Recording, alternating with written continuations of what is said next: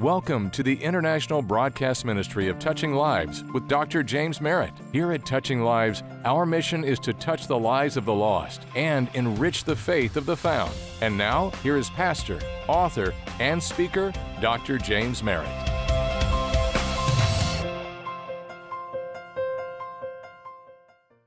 So today I'm talking about the can-do God.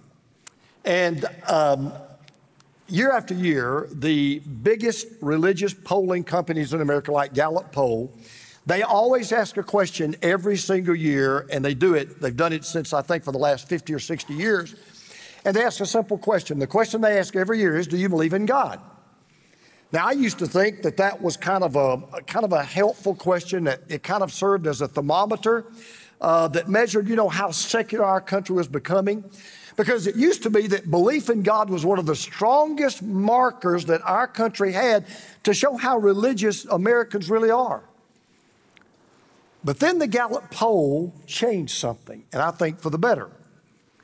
Gallup poll decided that they maybe needed to take a different tack, and here's why. In the latest Gallup poll, belief in God in America dipped to 81%. Now, you may think that's a lot.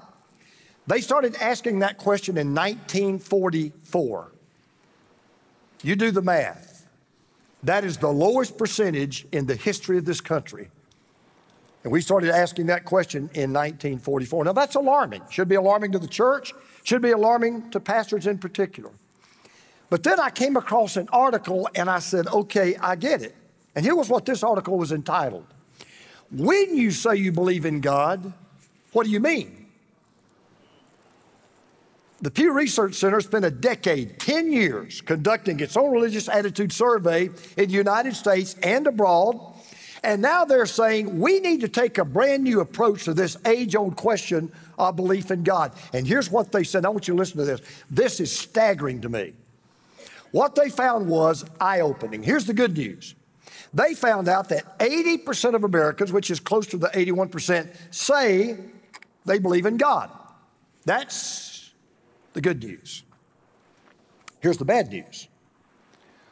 Only 56% believe in the God of the Bible.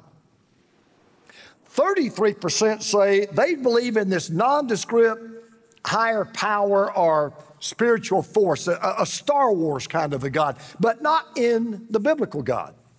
Now, what makes believers in Jesus different, what makes followers of Christ different is we happen to believe in the Bible's God, which, to be honest and frank, I think the only God worth believing in is the God I find in the Bible.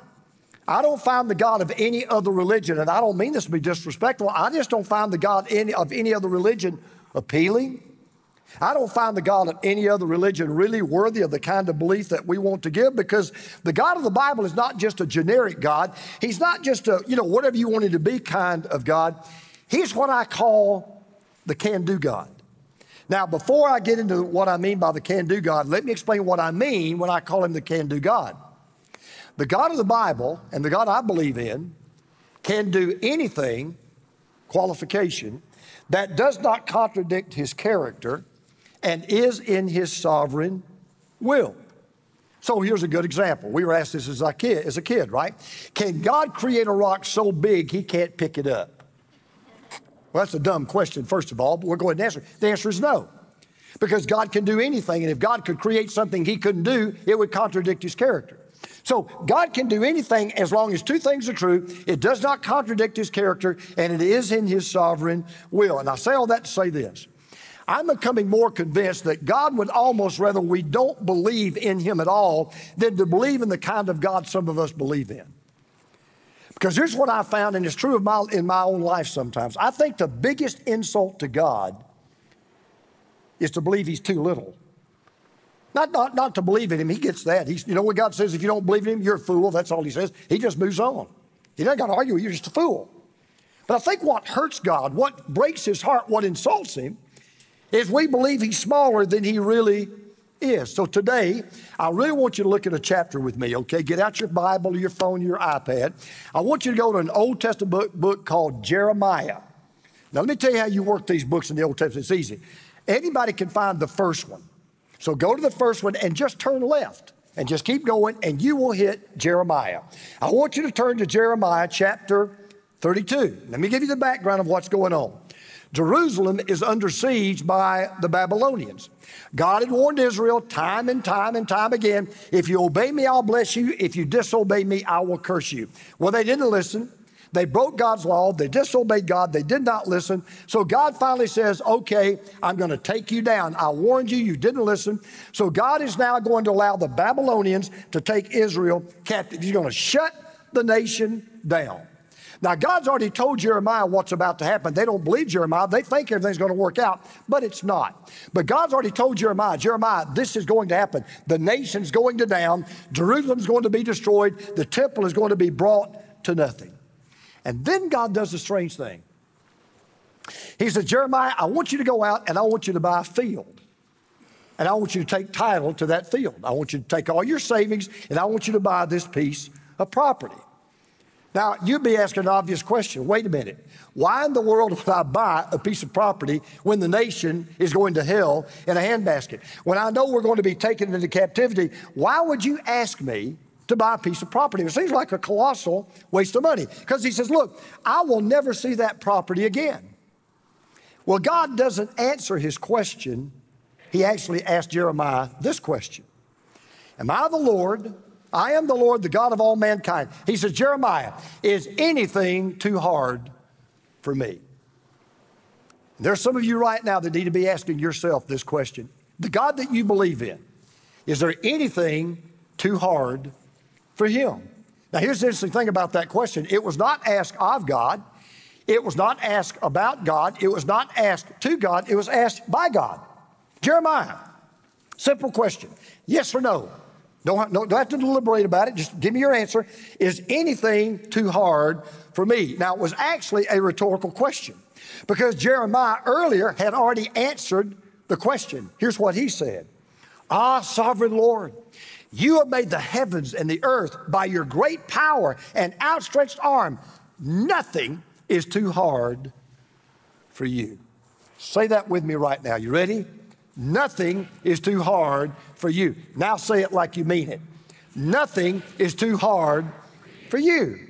Now, Jeremiah, when he said that, he didn't even really realize the full breadth of the truth of what he was saying, because I'll guarantee you, if he really understood what he just said, he would absolutely have been more sure of that statement than ever before. Let me tell you why. Let me tell you something he didn't know that you and I are going to learn. The next time there's a clear night, go outside and look up into the night, and you're going to see what's known as the Milky Way. Now, I want you to listen to this. We live in what's called the Milky Way galaxy. If the Milky Way galaxy was the size of the entire continent of North America, so in other words, the United States and Canada, if it was the size of the continent of North America, our solar system, in terms of the entire universe, would fit into a coffee cup. There are two satellites, two spacecraft that we launched 45 years ago, Voyager 1, Voyager 2. We launched them 45 years ago. Ever since, they have been traveling at a rate of 100,000 miles an hour. Now, you may think that's fast, but if you don't go at least that fast, you're going to die on this freeway in Atlanta, Georgia, okay? So those things are going at 100,000 miles an hour. Since that time, 45 years ago, they have traveled almost 14.5 billion miles. When engineers send a message to that spacecraft traveling at the speed of light, it still takes 20 hours for that message to get to that spacecraft. And yet, this solar system where we live, which is so tiny in the grand scheme of things, fits along with several hundred billion other stars in the Milky Way, which only is perhaps one of the 100 million galaxies in the universe. So let me put it to you this way. If we were to send a message at the speed of light to the end of the universe as we know it right now, it would take 15 billion years. And yet Jeremiah said, you made all of this with your hand. You made all of this with your outstretched arm. So no, there is nothing too difficult for the God of the Bible. He is the can-do God. Now, what I want to do though is this. You may think, oh, so we're going to have a deep theological message. Not really. Because what I wanted to do today is, assuming the truth of that, assuming there's nothing too hard for God, I want to give you today 4 practical applications that you can take from church on Sunday, you can take them to work on Monday. I'm going to give you 4 things that I hope you'll write down, I hope you'll remember, I hope you'll believe, because when you do, when you face the most difficult times in your life, here's what you're going to know.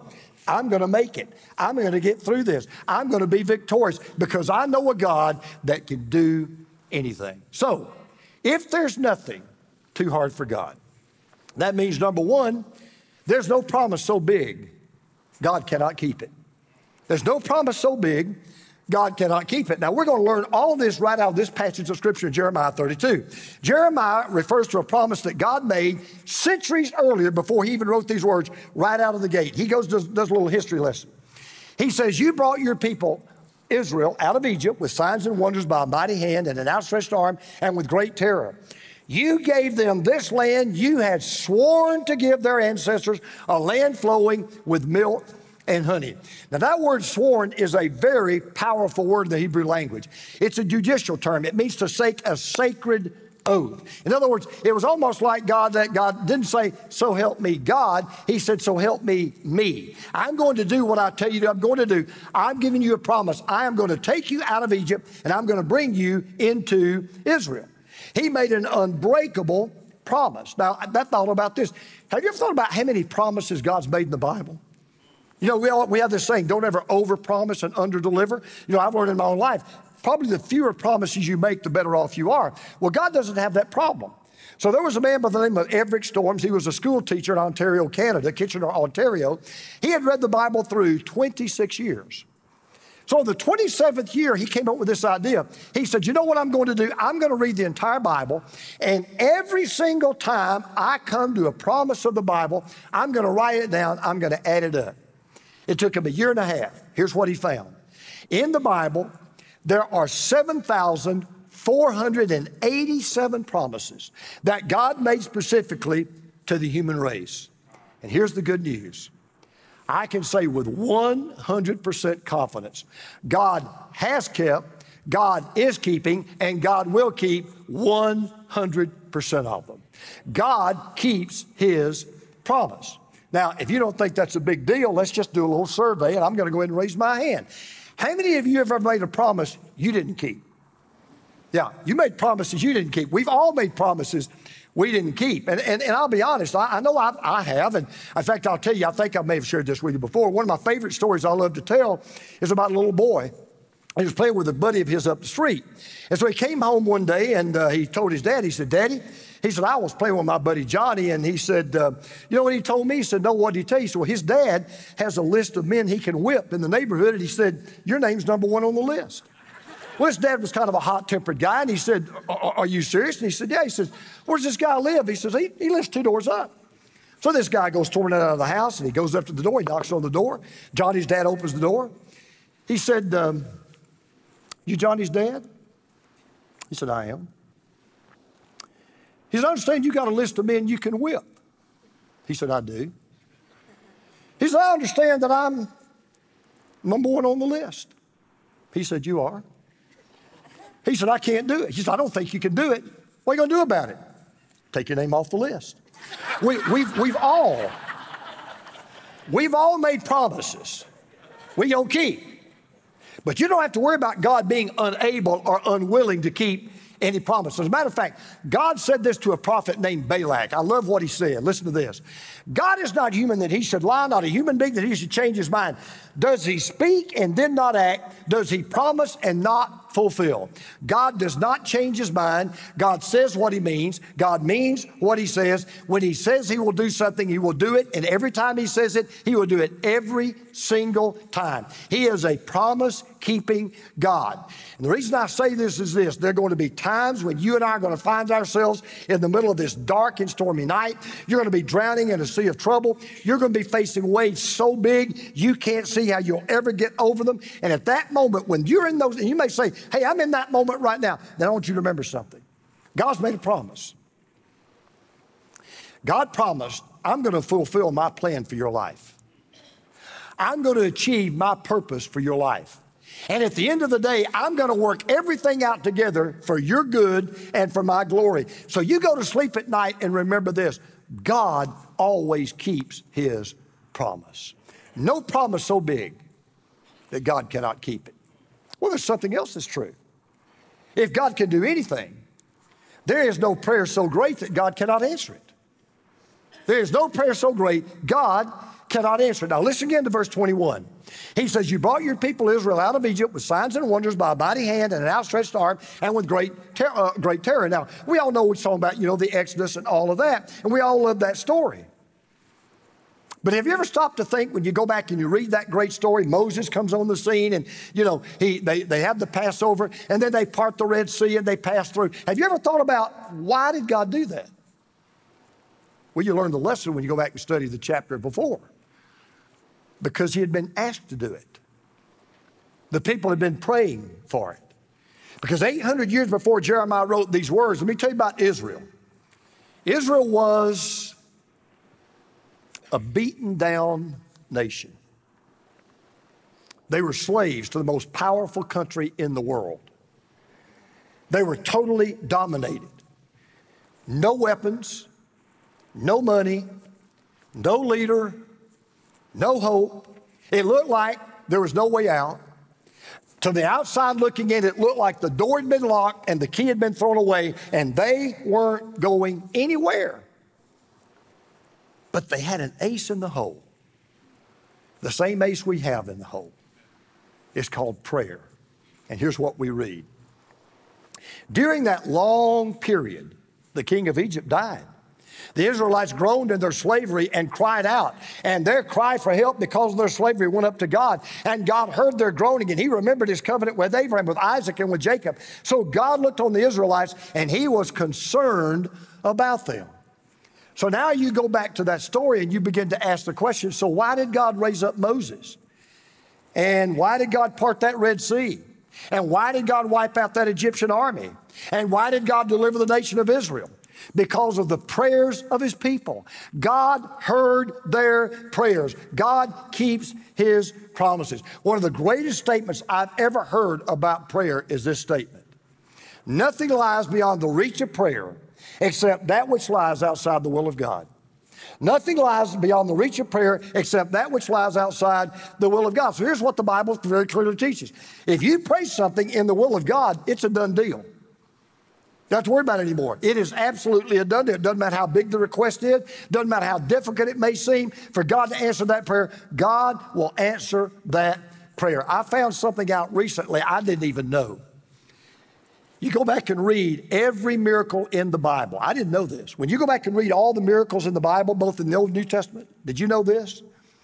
Almost every miracle that was ever done in the Bible was a direct answer to prayer.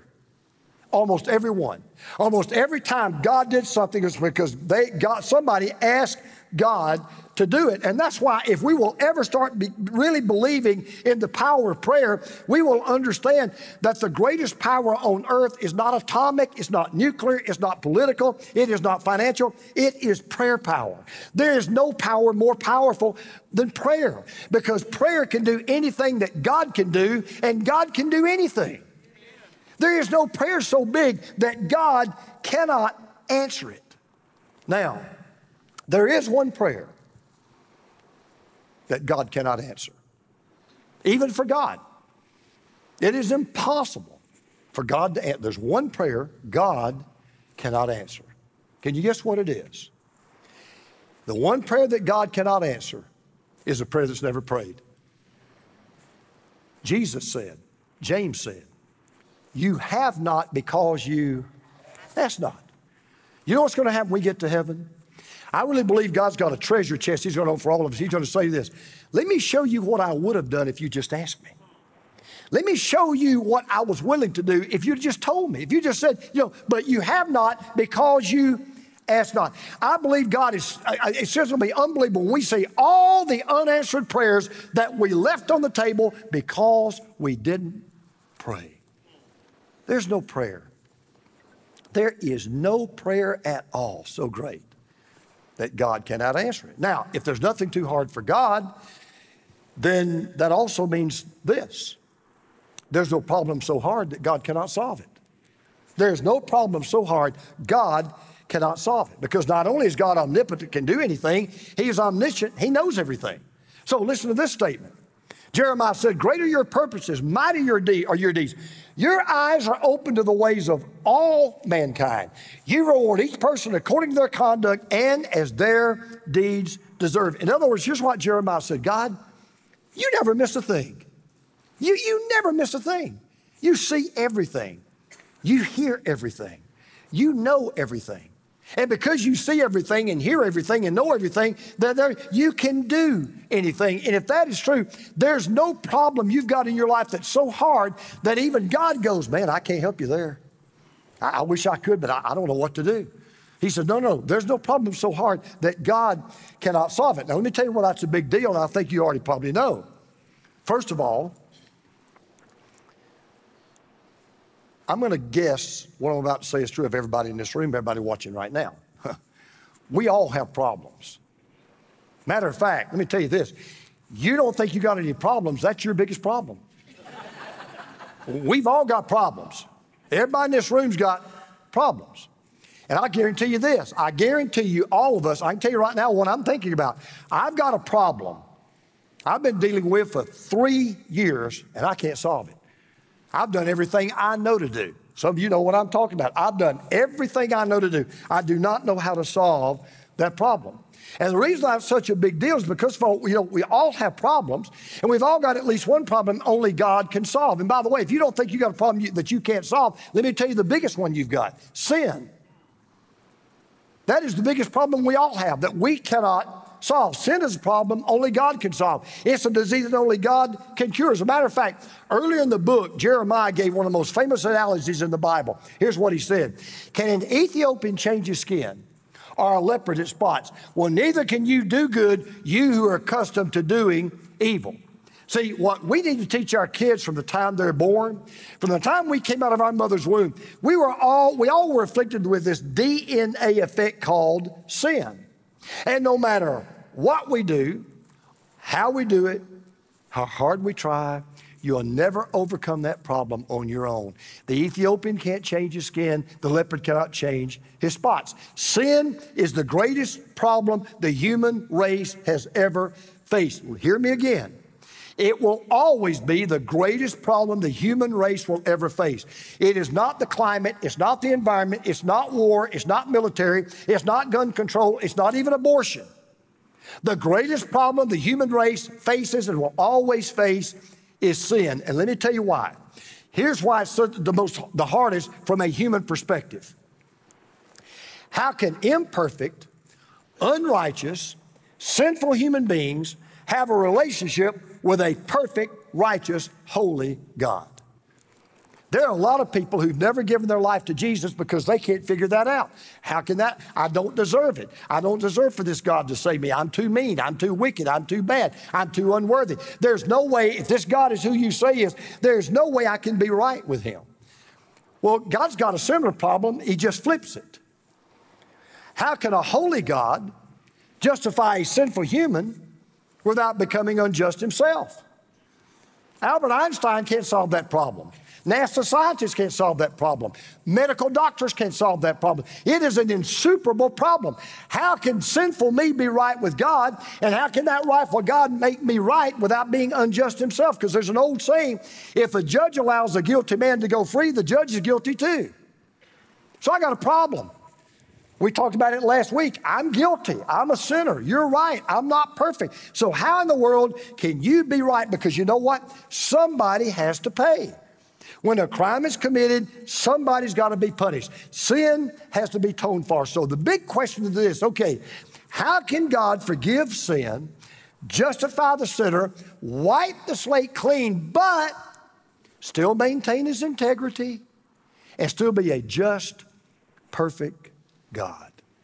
Well, many of us know the answer. He came up with the solution to the problem. And by the way, it had to be divine in its origin because no human on his own would have ever come up with it, much less carried it out. So here's what God does. God sends Jesus, his perfect son.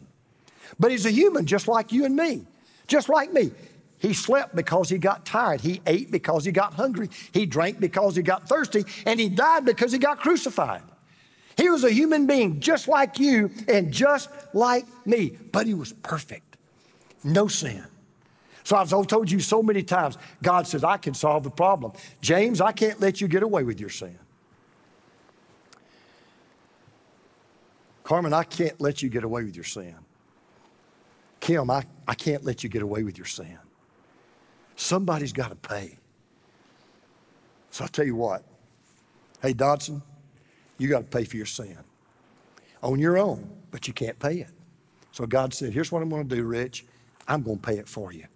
I'm going to send Jesus. And I'm going to take all of your sins and all of my sins and all the world's sins. And I'm going to lay every one of them on Jesus. And guess what? At the end of the day, you can be righteous and I'm still just. You can be righteous and I'm still right. I'm still the judge of the universe that will never, ever do anything wrong. So on the one hand, my sin got punished. On the other hand, I got forgiven. God solved the problem. God took the greatest problem the human race has ever faced and solved it in a cradle and a cross. So let me tell you, ladies and gentlemen, there is no problem you've got so big, God can't solve it. He is the can-do God. Now, if that is true,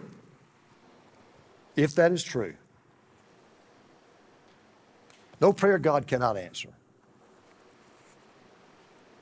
No problem God cannot solve.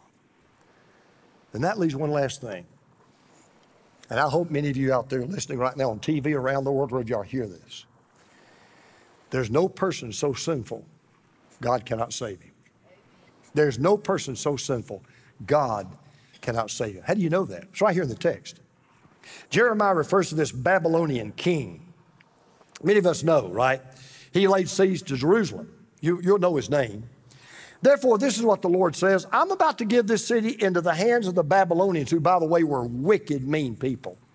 And to Nebuchadnezzar, king of Babylon, who will capture it. Now, you go back and do your history, you'll find out that King Nebuchadnezzar was not only the most famous Babylonian king, he was a mean dude.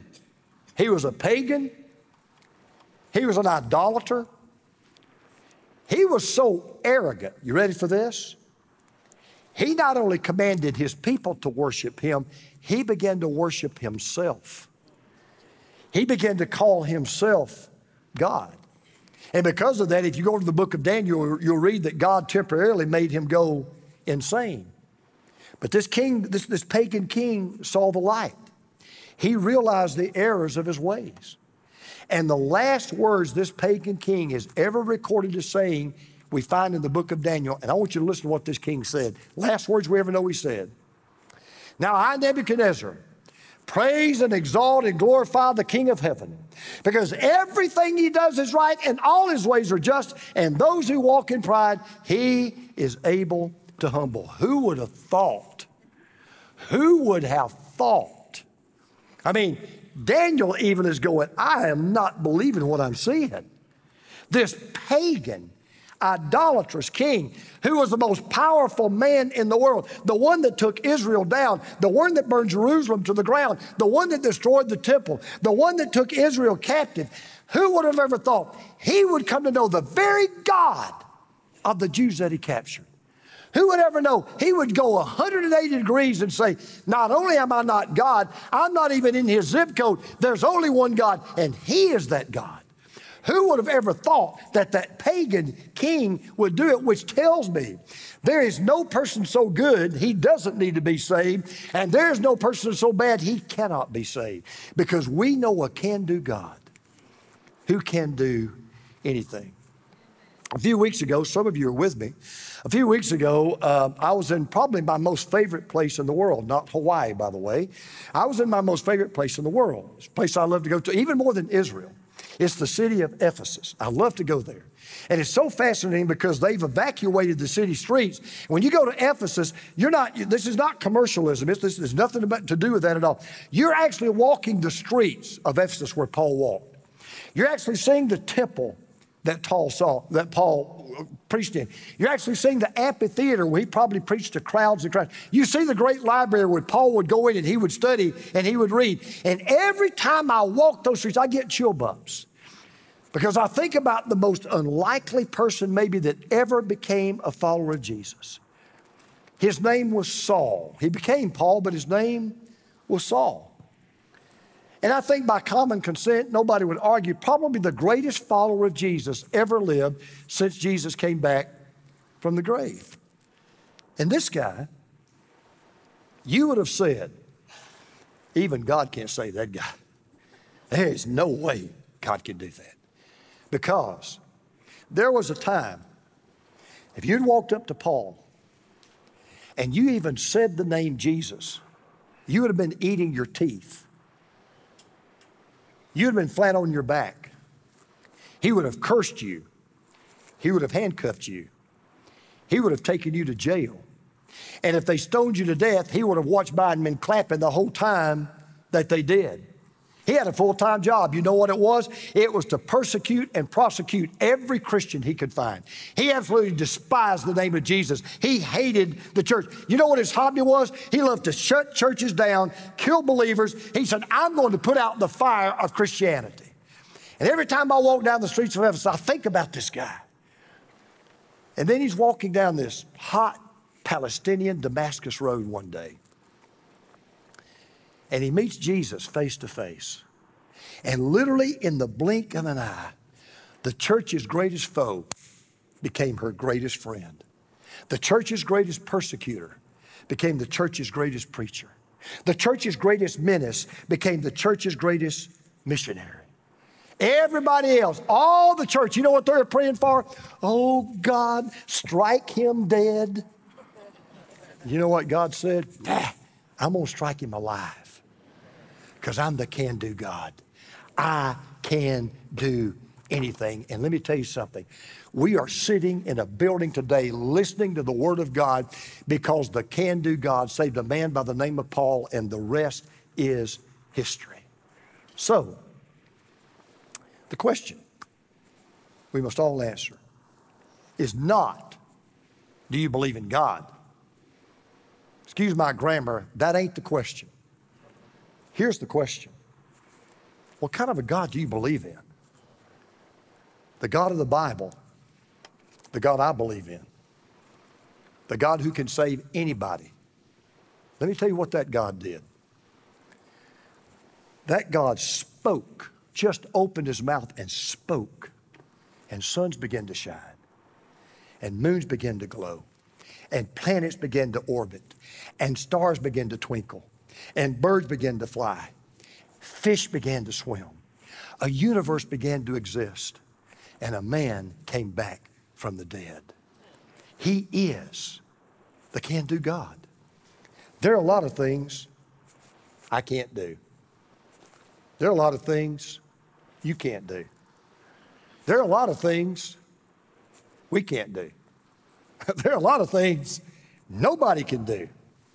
But we worship a God that can do anything because he is the can-do God.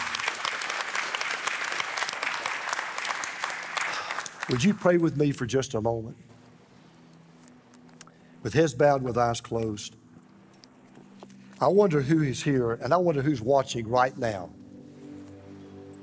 And you thought there was no hope for you, no chance for you, but now you've learned differently. There's a can-do God. He can do anything. He loves you. He'll change you. He'll save you. And he will forgive you right now if you will just pray and ask him. He'll answer that prayer. But you don't know what I've done. No, I don't. He knows everything you've done, and it doesn't matter. He can save you. And if right now you would say, I'm all in. That's the God I want to know. That's the God I want to love. That's the God I want to worship. That's the God I want to serve. Why don't you just tell him? Today, Lord, I give my life to you. I give my life to the one who died for my sins. I give my life to the Lord who came back from the grave. I repent I turn away from my sin today. I surrender my life to Jesus. Thank you for hearing my prayer. Thank you for forgiving me. Thank you for giving me eternal life. Thank you for the prayer I prayed that was so big I didn't think you could hear it, but you did. The problem I thought was so big I couldn't solve it, but you did. The person I thought was so sinful you couldn't save him, but you did. As a pastor for 45 years, I have studied and read through the Bible many, many times. One thing I've noticed is how many of the people in the Bible battled their emotions. You can read stories of women and men struggling with grief, anger, guilt, and despair, but you also see a loving God who provides divine wisdom for transforming emotional trials into spiritual triumphs. In my new book, How to Deal with How You Feel, I present biblically based steps to help you understand and deal with the emotions that may be weighing you down. And throughout the book, you'll find a roadmap to improve your emotional health and your spiritual health, because I truly believe the God who created your emotions has also given you everything you need to navigate them. You can order your copy of How to Deal with How You Feel right now through your favorite bookseller or by using the link on the screen. Thank you for connecting with me today, and know that my prayers for this book to help you find joy and peace in the midst of all that you're going through.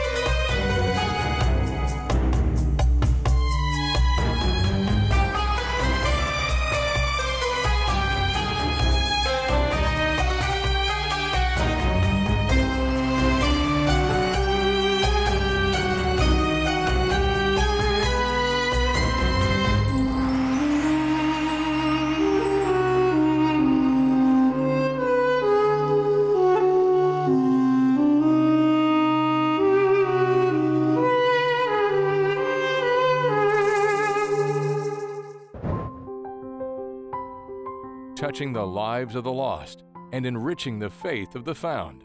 This is Touching Lives with Dr. James Merritt. This broadcast is made possible by the grace of God and your faithful prayers and gifts.